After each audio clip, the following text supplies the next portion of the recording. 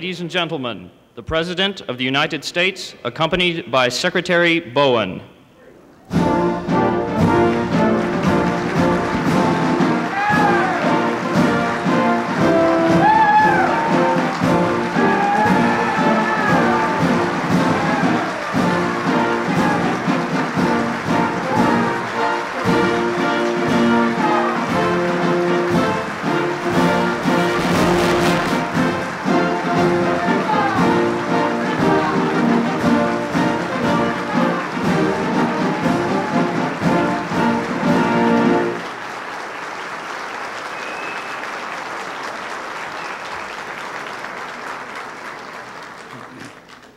Mr. President, members of the Cabinet, fellow employees of the Department of Health and Human Services, and friends, good afternoon.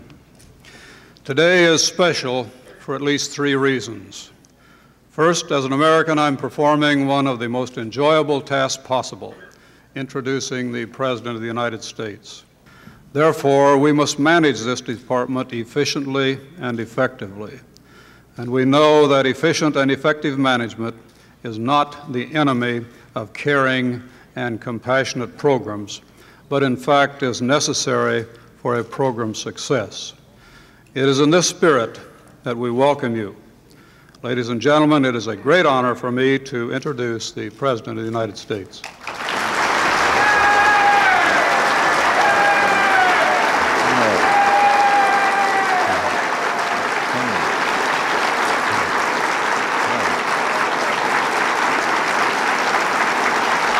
Thank you very much.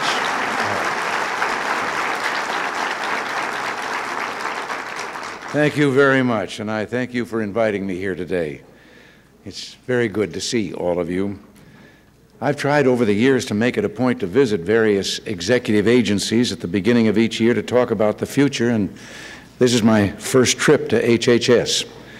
I wanted to wait until my second term because the last 2 presidents that visited here in their first term weren't reelected.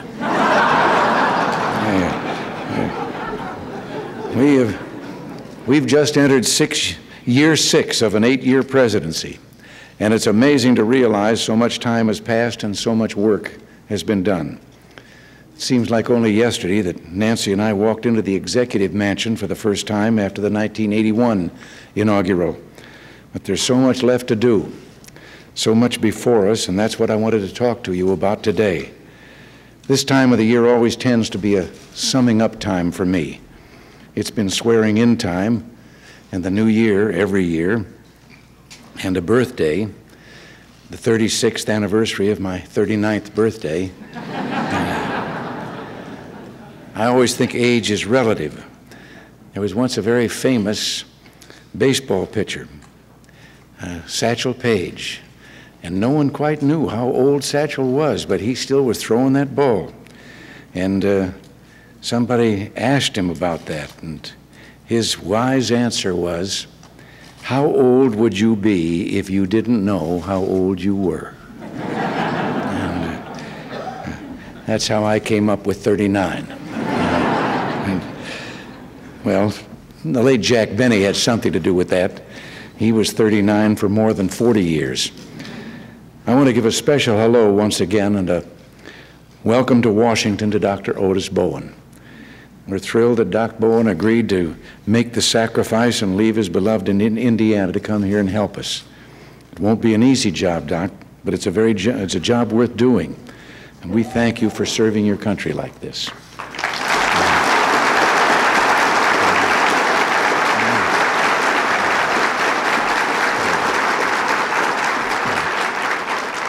Now, of all the executive agencies, it's possible that Health and Human Services is going to have the most challenging year ahead.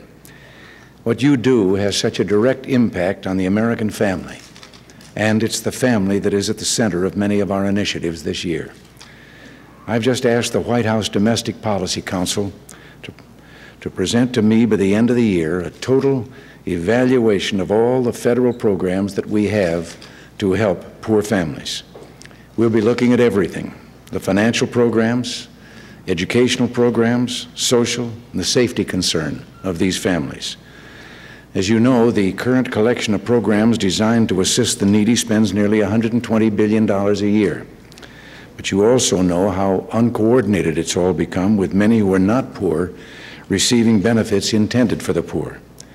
We're going to look at the entire process in an effort to bolster the family by putting it at the center where it belongs. We have a lot of major initiatives ahead of us.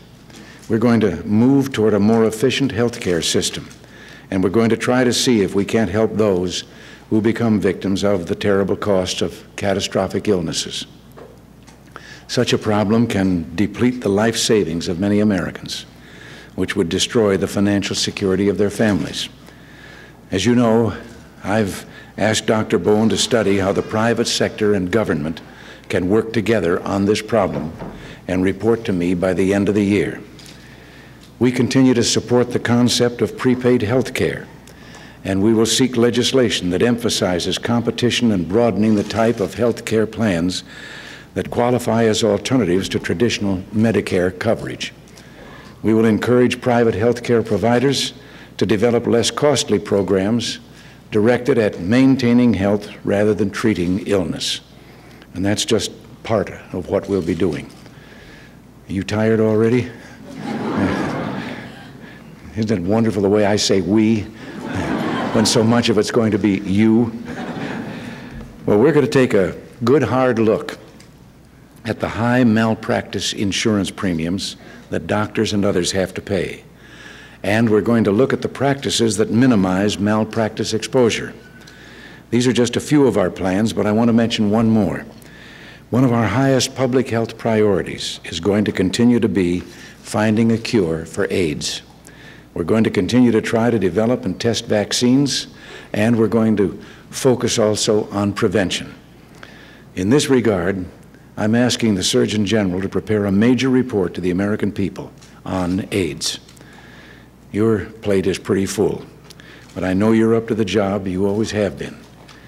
I want you to know that across town in the White House, we're aware of your good work, of how hard you work, and we appreciate it.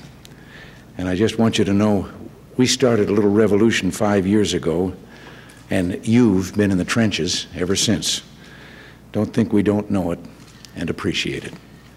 I want to thank you, you're heroes, and you're serving your country. And be good to Doc Bowen while he's getting his sea legs. I can't close without one story about doctors that he will understand very well. Have you ever noticed how easy it is if you're introduced to someone at a party or a dinner or something and he's introduced as doctor? And then there's always those people that suddenly start saying, "Doctor, I've been having,"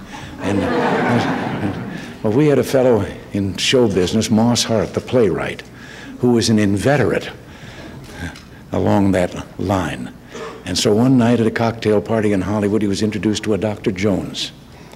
And almost immediately he started talking about, "I've been having this low back pain." And the fellow that introduced them said, "Moss, Dr. Jones is a doctor of economics." And that didn't stop Moss at all. He said, "Doctor, I was buying some stock the other day." So, well, thanks again. God bless all of you. It's been great to be here.